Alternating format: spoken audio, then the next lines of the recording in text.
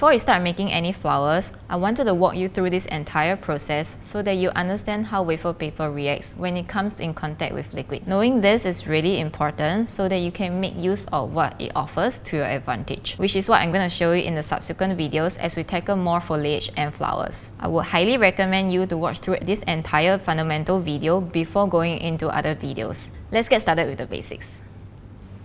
So for the sake of demonstrating how wafer paper reacts with liquid, I'm just going to choose a random color to start with. So we are taking colors out of the equation in this video itself.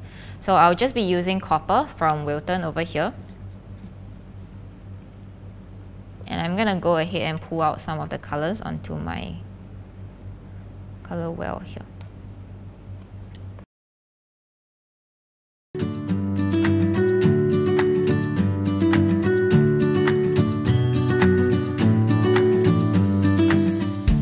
And we're going to use vodka to dilute our gel colors. And the reason why we use vodka is because we will need the colors to dampen our wafer paper fast enough, and we need the colors to dry fast enough as well.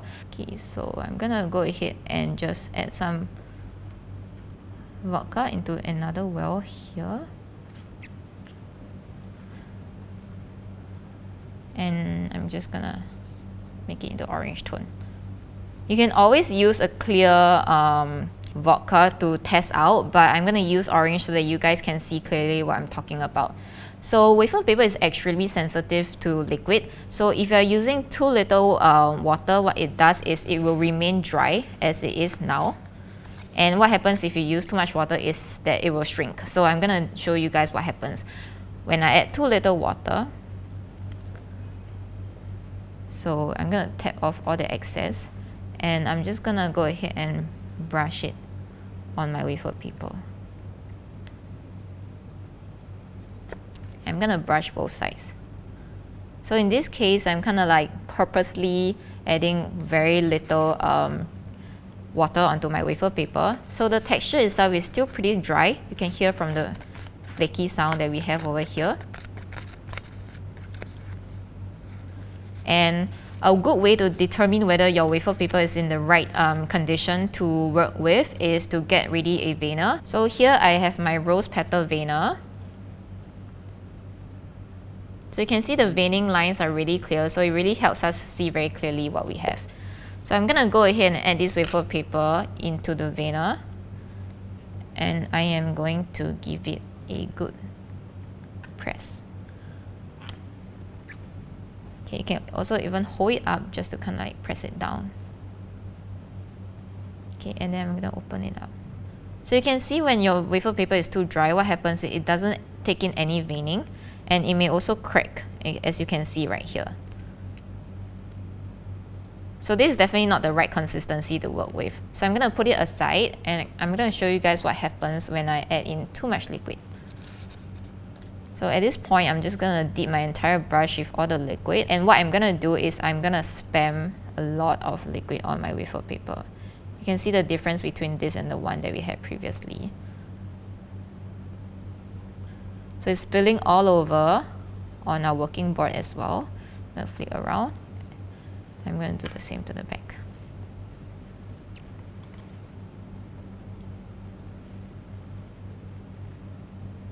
So you can definitely see the high contrast between these two pieces of paper. So this is too much liquid and this is too little liquid. And what happens when you have too much liquid is the entire wafer paper becomes so drenched and it actually starts to stick onto your hand. So you can compare the difference between these two. This is flaky and this one falls like a cloth. So you can start to see it's shrinking as well. And when it sticks together, you can never really pull them apart anymore. And this is what you are left with. So if you can see, if it's too wet like that, there's no way that you can imprint any veining on it. So I'm just going to throw this guy into the veiner. Here you go. So it may be able to take some veining, but as it starts to string further, this veining will disappear and you probably will not be able to get anything of it. And your petals will be too soft to work with as well. So this is definitely not what I would prefer. So if I just to put it next to each other, you can see the difference between too little liquid and having too much liquid. So this is really sensitive. It will take some time for you to find the perfect balance. When I hold classes, I always have this small little section for my students to play around with the wafer paper first, allow them to gain better control of the liquid on the wafer paper before we start working on flowers. So I'm going to pull these two aside and I'm going to show you guys what happens when you put in the right amount of liquid on the wafer paper. So the right way to apply water onto your wafer paper will be to hold your brush from an outside area and gently just paint over and then end off towards the other end as well. So what you want to do is always start from the outer point and end off at the outer point itself. And the reason why we do that is that we do not have one starting point over here. And what that does is if you keep starting off from this point, you're going to over drench this part and this part is going to start to shrink, and that's not what you want. So you want an equal level of liquid on the wafer paper itself. So I'm going to flip it over and I'm going to do the same to the back. So from outside to outside.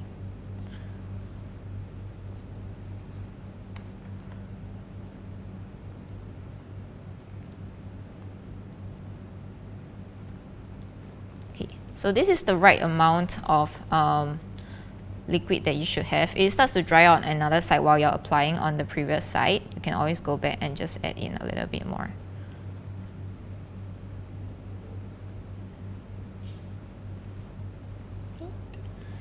And then what you can do is you can just lift it up and then put it in between the veiner and then vein it.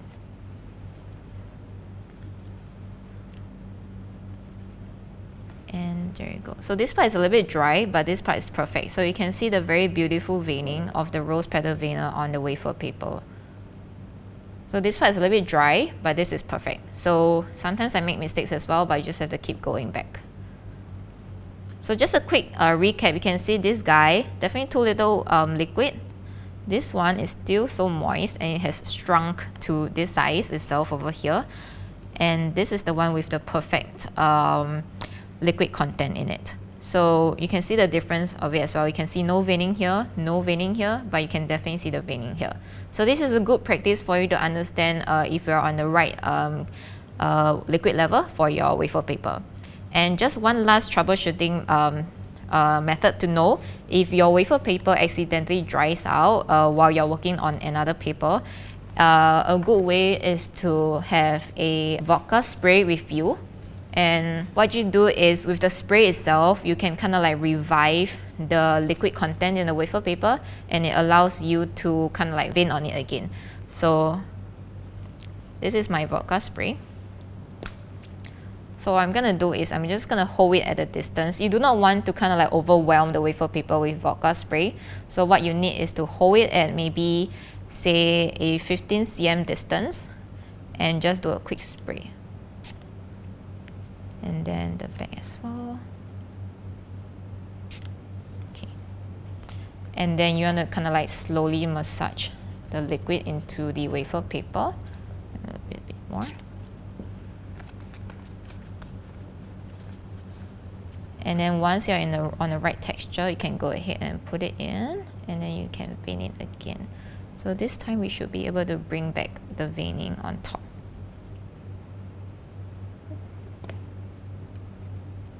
So there you go. Okay, this part has definitely cracked a little bit, but you can see that the veining has kind of taken place higher to the top as well. So this is what you can do if your wafer paper gets too dry. Get a vodka spray, spray at it, just kind of like bring back some of the liquid content in it, and then you can start to vein again.